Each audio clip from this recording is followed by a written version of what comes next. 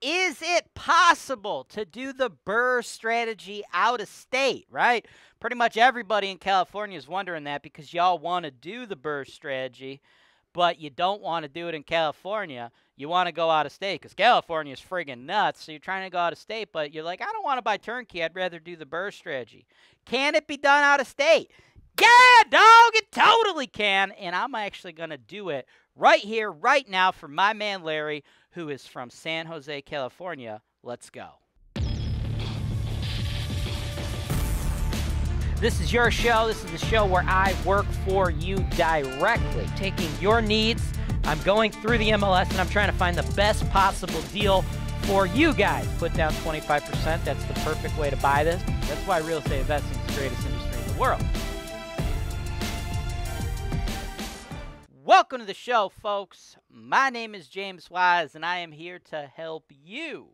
I'm here to help you make some money, right? We're going to make some money. This property, my team will handle all the management for you, all the renovation, all the construction, anything. That's why people from all over the good old US of A come here to HoltonWise. Now, this particular one, in my opinion, is going to work well as a BRRRR deal, right?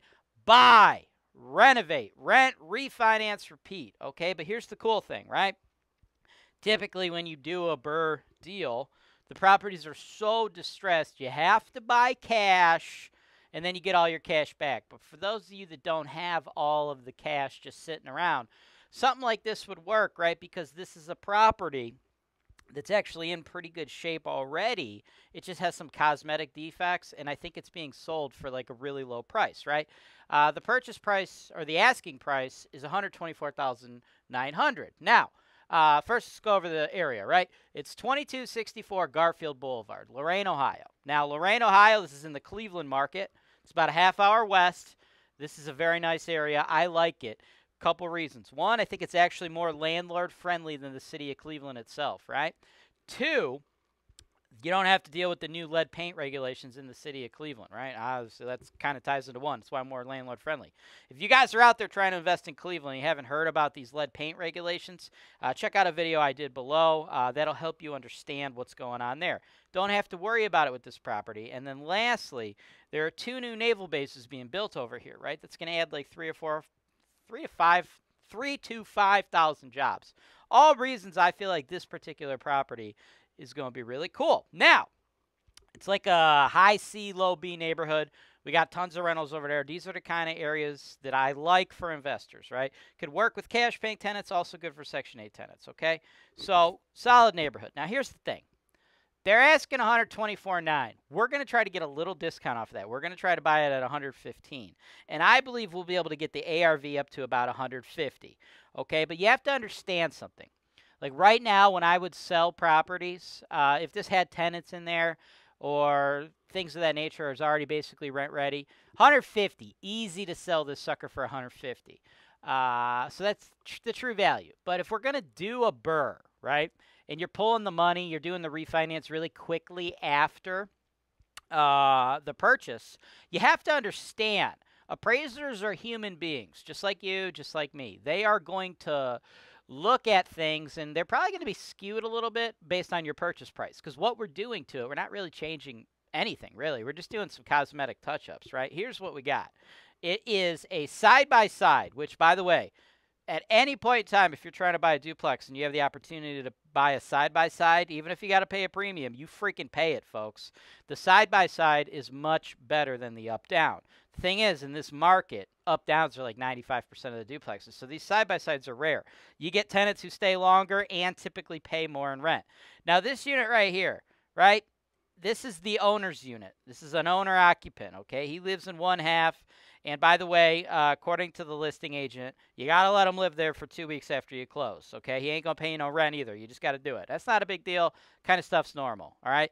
The fact that we have no issue doing that as investors, that kind of makes our offer stand out amongst the others.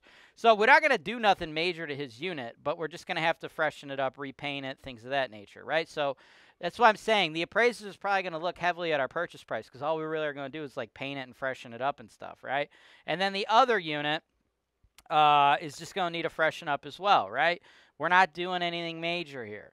So Like, it's just literally cosmetic stuff. But you see, tenants aren't going to go and rent it right now. Like, over here, like, this is a prime example. Like, here you go. Right here, see this? Like, you can't just, like, be like, yo, tenant, you want to rent this? And they're like, well, what the hell's that, bro? So it's just, like, minor stuff that we got to do, right? Like, in the kitchen, it looks like it's from the 70s, and then you got the spackle right here. Like, no big deal. We're not, like, doing anything crazy to, quote-unquote, add value, but we got to put tenants in there, and we got to give them a crisp place to live, okay? So what I'm trying to tell you is, like, if we had tenants already in the property, I'd be like, yo, you got to pay, like, $150, $155 to buy this thing, right? So that's, like, true value. But when we do the refinance, I feel like the appraiser's going to be like, well, you bought it for $115. What'd you really do to it? So he may give you kind of a crummy appraisal. If you do the appraisal, like, further out from when you actually purchased it, the further out you go, like 6 months, 7 months, 8 months, 9 months, the less and less he'll look at that purchase price from when you bought it, right? So if you try to do the refi like 30 days later, he's probably going to pay more attention to that. I'm just giving you guys, you know, my level of experience, and this is just how the business works, right? It's an imperfect business. But the true value here, in my opinion, is $150. Now, when we go in, just do minor stuff, we're just about $20K, right? Just fixing up both units, cleaning up this or that, maybe have a little bit of money left over to update the kitchen and bath a bit, right? Make it look fresh, right? So if we buy it at $115, put in 20, we're all in at $135. What that's going to bring us is 2 tenants paying $850 a month, $1,700 a month total, $20,400 for the year. Factor in fixed and variable expense estimates. That's almost $10K for the year. Now, this is where it gets good. This is where the BRRRR is very nice. You're all in for $135. If we do get a favorable appraisal and it appraises at $115, that means the bank's going to kick you back $112. You only have $22.5 tied up into the deal, and it's a 19% cash-on-cash return.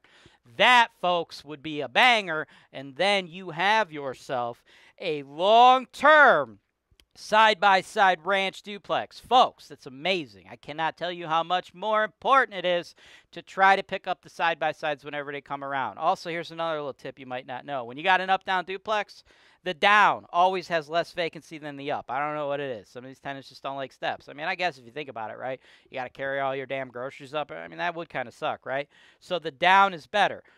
Both of these are the down, folks. This is a great long-term investment. You want to be in this neighborhood. It's very landlord-friendly. This is why people are leaving expensive markets like California and New York, right? The landlord-tenant laws over there suck. Much more favorable in areas like this.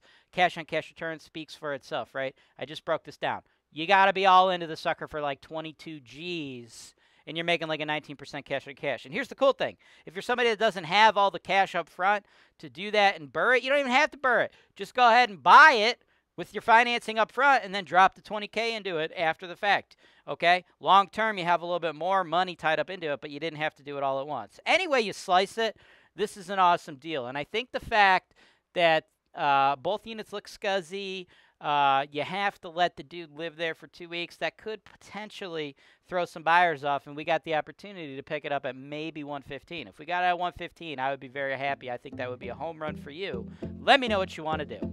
Thanks for watching. Subscribe to HoltonWise TV for more financial information, education, and entertainment.